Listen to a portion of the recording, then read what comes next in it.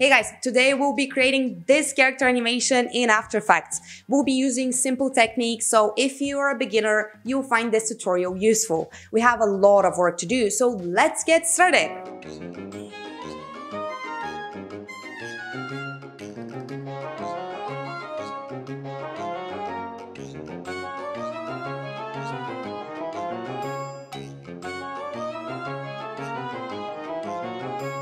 Hey there, so let's start creating this very cool animation. Keep in mind this is a very easy character animation that you can apply even if you're a beginner. So let's get this thing started.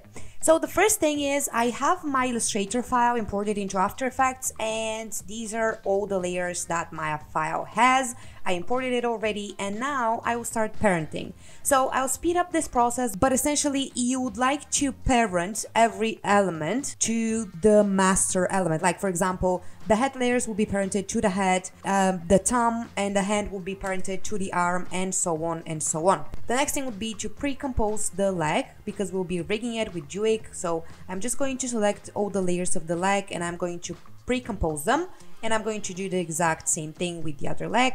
Now I'm going to parent them to the body. For this animation specifically, I'll be creating a blink animation. So I have all these eye layers here that I'll pre-compose, and I'll name that eye, and then I will parent all these face layers to the head, and then I will parent the head to the body. The next thing would be to rig the legs. So I'm going to isolate the left leg, and I'm going to select the puppet tool, and I'm going to add 3 pins, one at the top of the leg, one in the middle, and one around here. Then I'm going to open up Duik, and I'm going to click U so I can see all these puppet pins that I created, and I'm going to click on Add Bones. Now I'm going to select all these layers that were created from Duik, and I'm going to click on Auto Rig. So that creates a controller that I can move around and animate my leg, but as you can see, it's reversed. I don't want the knee to bend that way. So in this panel over here, just make sure you untick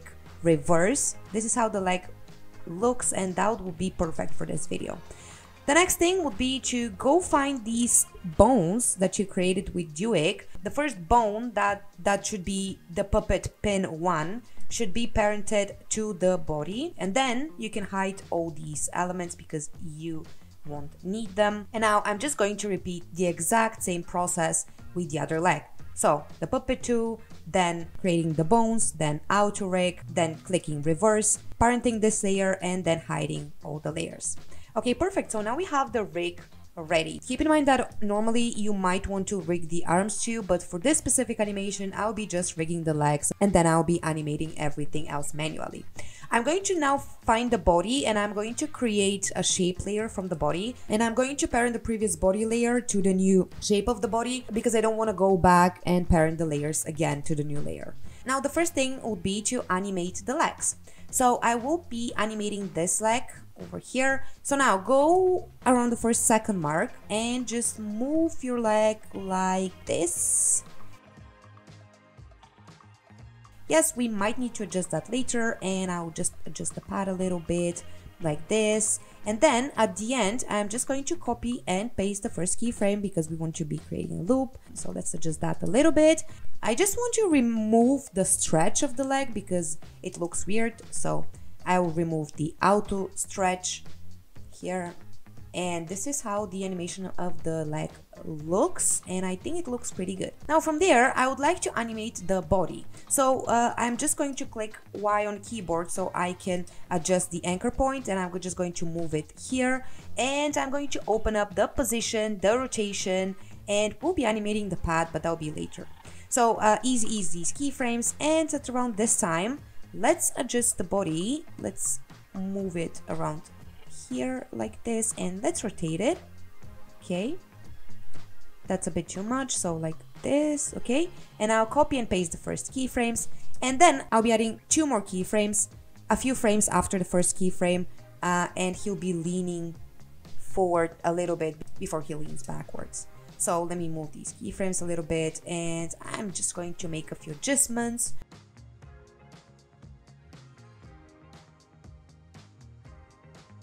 Just a quick reminder that all the project files are in the description and are free to download. And then I'm going to offset the rotation keyframes so I can have a smoother animation. Okay, so as you can see, the cable is not moving with the body because I forgot to parent that. And now we'll be adjusting the pad of the body, so that way it looks a bit more realistic. So open up all the groups of the body and add keyframes for the pad.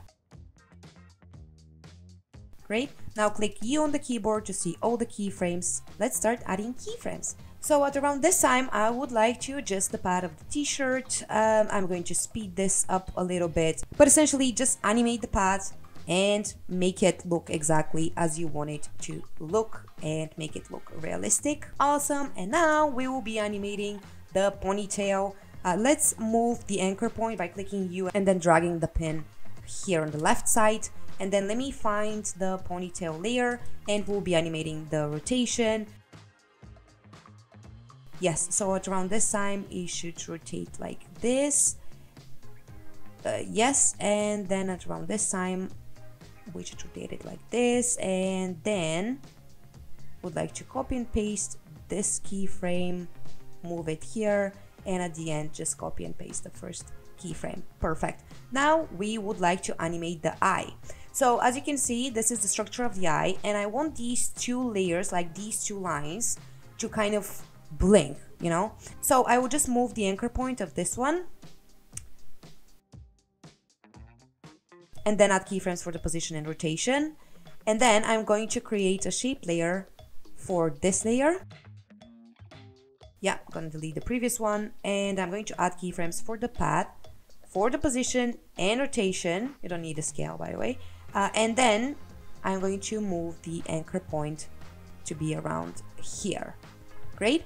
So now move a couple of frames in and then rotate this one, rotate this one as well, maybe a little bit more like this. And now we need to adjust the pad because it looks weird if he blinks that way. So yeah, so adjust the pad and make sure it looks realistic.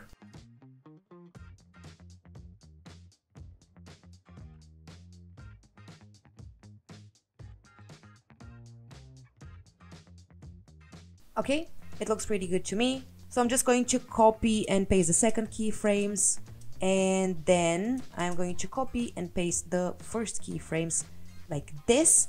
So it looks good, but now we would like to make sure we don't see the pupil behind these lines. So I'm going to go back to my composition and I'm going to take this color. So that will be the color of his skin. And I'm going to go back and I'm going to create a couple of shapes, two little shapes that should be behind these lines, and one more. Yes, make sure they're not so huge. Now just add keyframes for the pad for these layers and then adjust the pad. The next thing would be to animate the arm and the hand. So start by adjusting your anchor points, and then add keyframes for the position and then for the scale, and click U so you can see all the keyframes. Easy ease these. I'm going to move these around, and then around this time I would like, yeah, the hand to be rotated and the arm to be rotated here as well. And then I'm just going to copy and paste the first keyframes. Okay, now I'm going to offset the keyframes for the hand because I believe it will look better. And I'm going to add one more keyframe in between the first and the second. And I'm going to now create a shape layer for the thumb because I will be animating the pad here as well. So find the pad and then add the first keyframe, and then the second keyframe, you just want to adjust the pad of the thumb so it looks like he's clicking. So yeah, adjust it like this, and then copy and paste the first keyframe. Now I'm just going to copy these three keyframes and paste them a couple of times so it looks like he's clicking on his phone. Then I'll create a shape for the cable as well, and then I'm going to animate the pad because as you can see, the cable is disconnected from the phone. And then, yeah, okay, so let's just that way. Okay, perfect. And then here, just going to copy and paste the first keyframe. Perfect. So now I created a new object and I parent the controllers, the body, and the skateboard to the new object. And I'm just going to add a simple keyframe for the position. So add a keyframe at the start, add a keyframe at the end, and then in the middle, just move the new object to the left like this. Perfect. And the final thing would be to create a few animated lines. That would be super easy. So just draw a line, then change the color. I'm going to use this brown from the trousers like this. Adjust the stroke width. Great. And now I'm going to open up this and I'm going to add the trim path effect. I'm going to animate the end starting at 0, ending at 100, and then the start should start at 0 and end at 100 as well. Now I'm just going to copy and paste this layer and change the position so that way we'll have a couple of lines. Okay, great. So now we have this animation ready. It was a pretty simple animation that you can create in a couple of minutes if you're a beginner. So I hope that was helpful, guys. Let me know in the comments below and see you next week.